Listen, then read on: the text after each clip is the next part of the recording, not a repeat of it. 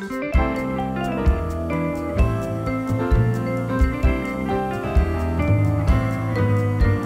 SpiderWayne here, and today's video review and giveaway is being brought to you by Rove.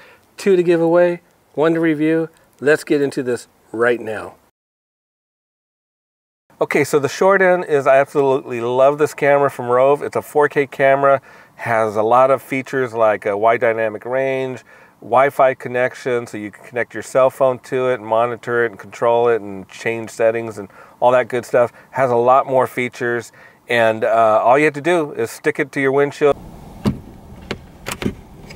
plug one end of the cable into it,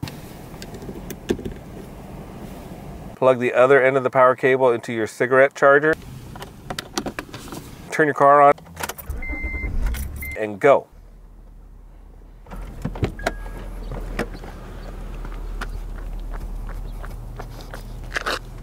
Almost forgot my camera. Has a camera of a 2160p at 24 frames per second, built-in Wi-Fi, built-in GPS, G-sensor, 150-degree view angle, loop cycle recording, let's see, parking mode, emergency lock button, motion detection, time-lapse video, and can support up to 128 gigabyte SD card. Not too shabby. So I've already taken everything out. You got the camera, you got your cigarette lighter charger, you got 2 USB cords, you got a short one, you got a long one, you've got these cable connects for the windshield, and a little pry deal here to get up under the headliner of your car if you want to tuck the cables away and hide them instead of sticking them to your windshield. You have the traditional suction cup mount to the windshield, and you have this other one that's more of a kind of a permanent in place mount in case you want to just place it somewhere and leave it there. The suction cup, you can kind of move it around. The camera itself, you have a TV output. Let's see if I can show you. Okay, you got a TV output, an SD card slot, a power button, a menu button, an up button, emergency lock button, down button, and an OK confirm button. And underneath you have your serial number, and let's see here, so yeah, HD out and USB. So to connect this, both of these connect the same way. You take this part right here and you just slide it into the top, stick it on there, and then you can turn the camera. I'll show you over here. You can turn the camera like so, and I like that. It doesn't like click into places. It's real smooth. You can stop it anywhere you like, so that's a plus. Okay, so out of the box you'll get these 3 cards that come with your dash cam. One is a thank you card, one is a quick start guide, and the other is a user manual. So let's start here with the thank you card. The thank you card has information in case you're unhappy, have any problems. They'll give you an email address right here that you can send to contact them. They also have a phone number here for you to reach them. A lot of places lack that, so I think that's really good that they've included it. And if you're happy, then they're hoping that you'll go to this URL here, and which is on Amazon, and leave a nice review. The next one is sort of like a kind of like a fold-out map, the quick start guide, which has information. Quickly, it tells you about out-of-the-box instructions. It has everything about the buttons on it, and it goes over the SD card. So this will get you up and running very quickly. And last is the user manual. For those of you that really like to dig in deep, there's a lot of good information, a lot of detailed stuff here. I went over a lot of this in my review, but like here they go over motion detection, and this randomly picks something else here. There's photo settings, so there's some more detailed information. I think it goes over things like exposure and all that kind of good stuff, troubleshooting in case you have any issues, and it also goes over the 1-year limited warranty. So okay, so a lot of good information right here. right out of the box, everything that you need to get up and running. Rove gives you everything, so I'm really happy with this company. Whoa! Two cars almost collided. That one guy needs to slow down up there. Sure am glad I got my trusty 4K dash cam from Rove. Okay, so here's some sample footage and audio taken directly from the camera, from the dash cam. And sorry about the haze. There's been a lot of fires going on around here, so I think through the magic of editing, I will switch to some previously taken footage on a clear day right now. Up ahead here, I'm going to do some freeze framing so that you can see how clear the video is if you stop and take a look. So you can see the signs and the car. They just look really, really clear. I'm going to do a few more here.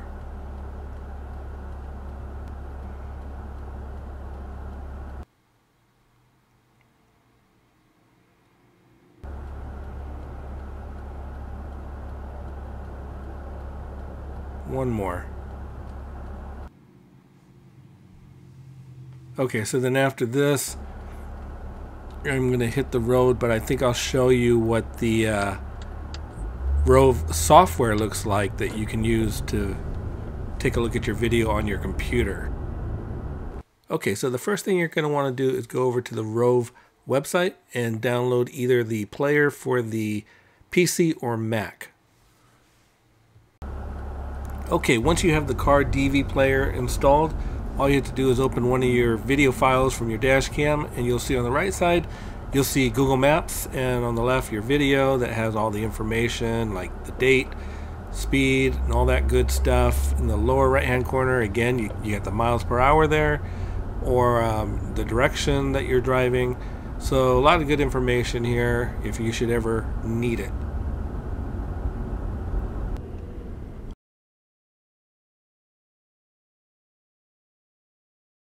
Okay, so right here, I almost forgot to include some nighttime driving, and I wanted to show the difference between wide dynamic range turned on and off. WDR may be a new thing, I'm not sure. It might have come in with the new firmware that I just recently installed. So check the site for it if you don't have it on your camera, and download the firmware, and it should be there. You can see on the right where WDR is turned on. The video is a lot brighter. Sometimes that helps with seeing things. I personally like the left side better. It looks a little more natural. However, up ahead here, I'm going to freeze frame it. I'll be freeze framing both sides. Right now I only have the right side frozen so the left can catch up. And right over here you can see how much brighter it is on the right side. You can see everything a little better on top there than on the left. And this is just some extra footage. I thought it looked really good. I stopped off at a convenience store and I had wide dynamic range turned on, and I thought this looked pretty good. Okay, now I'm going to do a quick overview on the menu in the dash cam. Some of the things I'll go over in a little more detail, and some things I won't. Go ahead and turn it on by pushing the button on the side. I don't have an SD card in there, so it's going to tell me that I don't have one, and then it will go away. Really quick, this is the menu button, the up button, the emergency lock button, the down button, and the confirm button. Okay, to get into the menu, you're going to click the menu button on the left side here. And the first thing up is resolution. I have mine set to 1920 by 1080p, 60 frames per second. But if you go all the way up, you got 2880 by 2160p, 24 frames per second, and that's your 4K right there. And that looks really good, nice and crisp. I actually have been using both, but for now I'm going to go back down to 1920 by 1080p, 60 frames per second. But it goes all the way down to your 720p settings, which is right here, 1280 by 720p at 30 frames per second. But like I said, I'm not going to use that one. I'm going to go back here. I'm going to click the OK button. And now I'm going to scroll down to loop recording. What this is it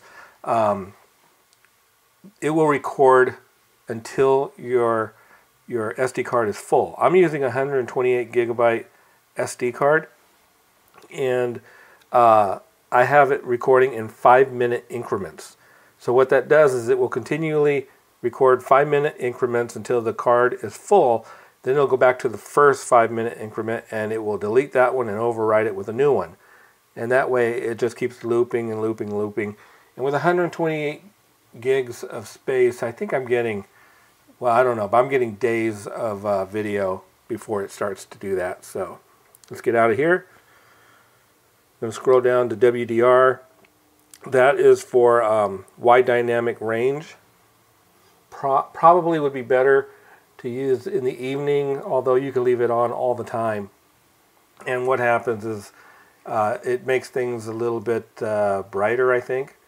It gives everything a little bit more color and handles like brake lights from other cars a little better. So sometimes if it's not on, you can get a glare and not see their license plate. But with it on, I think it kind of clears that up a little bit. So I may leave that on. I like it either way. It looks good either way with it on or off. This is your exposure settings. You can brighten or darken the camera. If you think it's too bright, turn it down. If it's too dark, turn it up. I leave mine at 0. For time-lapse recording, if I get around to it, I'm going to post a video. I'm going to give it a try. I haven't tried it yet, but I'll see how that goes. If it looks good, I will be posting it here. Motion, well, let's take a look at the setting real quick.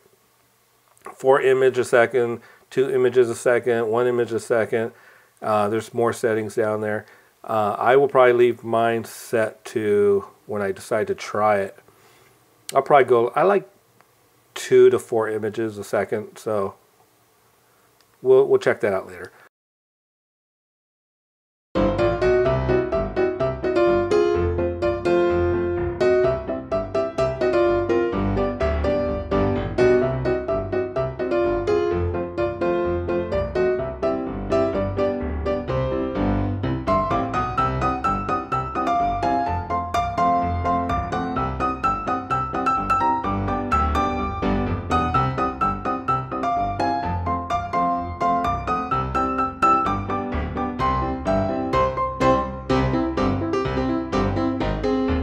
Motion detection, I wouldn't advise using this unless you have your dash cam wired directly to the car for constant power. Otherwise you're going to kill the battery in the dash cam, which isn't very long.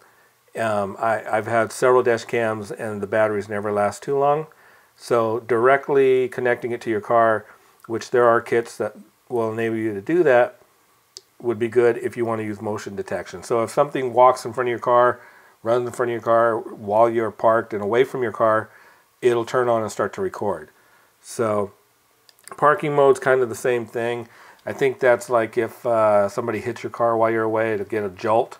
If it does, it'll record and lock that file and keep it for you, let you know. And if you have the voice on, which is called beep, if you have that on, when you come back to the car, it'll tell you that your car was hit while you were away.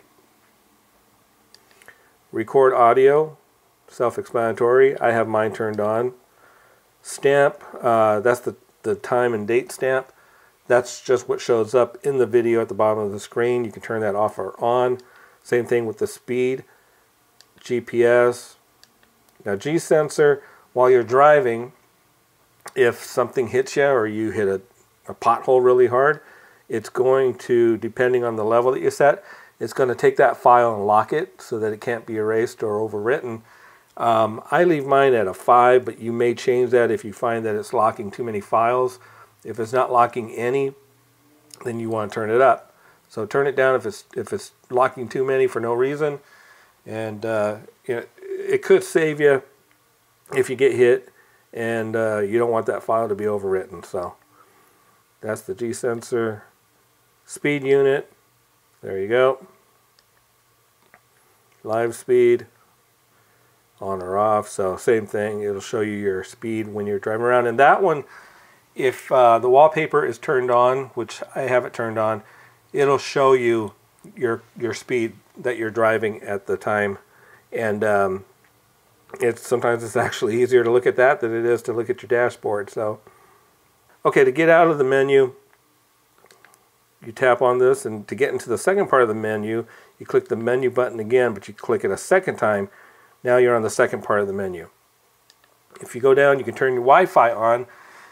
With Wi-Fi, that's pretty cool because then you can connect your phone to your dash cam and you can review files and things like that. You can do that on the camera too, but sometimes it's nicer to do that with the Wi-Fi on your cell phone.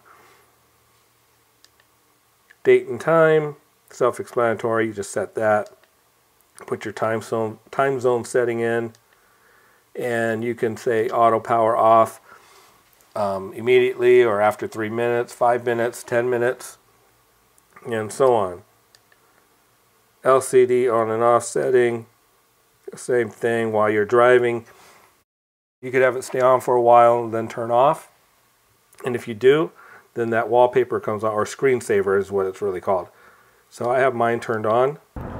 Alright, so we're on the freeway. I'm showing you the screensaver that this camera has. The upper left-hand corner, the red dot blinking is showing that the dash cam is recording video right now. At the speed limit is showing 67 miles per hour, saying that we're going southeast, and it's showing the current time. So if you can put the car in cruise control, okay, we can try matching this up. So it's showing me 70 miles per hour. What do you got? It's the same. Okay, we're good. Beep. Now this used to only beep. With the current firmware, it now talks. Another new feature is you got the miles per hour right here on the actual camera itself. And I am going to go into the settings, and you can hear it talk. And if I hold the up button motion detection is on for a couple of seconds, it turns motion detection on. If I hold it again motion detection is off for a few seconds, it goes off. So as you can see, everything that you enable or disable, the voice will activate. mute on So I just muted the camera, the microphone in the camera, in case, let's say you get a phone call and you don't want that recorded, it will mute. I press the button again real quick, and the mute's back off, and it's recording audio again. So yeah, pretty neat features for this dash cam. Everything that you'd want is built in. I believe if you're away from your car and you do have that sensor turned on, so that if your car gets hit while you're away and you come back, it'll tell you that your car has been hit and to check for that locked file. So that's kind of neat if you have your car wired directly and you have that turned on. Pick your language. You got a TV mode. We're NTSC here in the US. Oops, let me go back in. I hit the wrong button. Then you can input your license plate, frequency. If it's flickering a lot, you can switch between 50 and 60 hertz. This is your GPS info, which a lot of information. I don't know what you need this for, but I guess somebody has a need for it, or it wouldn't be in here. Storage space. This tells you how much space you got in your SD card. You can format your SD card, reset everything to default, and check your firmware version. I suggest that if you get this camera, that you download the current firmware. Rove has been putting out firmwares pretty regularly, so that's a good thing. They're always updating, making it better, so check for the firmware. So now I'm gonna go over some of the Wi-Fi stuff. Be right back. Okay, I'm gonna go back into the camera again and go into the Wi-Fi mode. So once it comes on, if your card is in, you have to press the OK confirm button once to stop it from recording. Then hold the emergency lock button down for a little bit, and Wi-Fi turns on. Now on your cell phone, I'm using an iPhone 10. Pick the Rove connection. Make sure you already have the Rove app installed on your phone. Okay, once you have it, you can get out of that and go to your Rove app. And it should connect just fine. There it is. I'm going to go horizontal with this, and I'm going to go from video. I'm going to pick camera just to show you how things change. I'm going to go to folders. And now that I'm in here, I can review some of the footage that I've taken. So let's see, let's go with something maybe kind of early. Let's go with this one. Here's some footage I took a few days ago. Just driving around through a parking lot. So it's kind of neat. You can monitor, you can view things through your phone if you're connected to the app and your camera is on Wi-Fi mode. So basically you get the idea there. I'm going to go back. There's settings here that you can go to, and here's all the setting things you can change if you don't want to go into the app to do it. So pretty neat. You have a lot of access here with the phone app.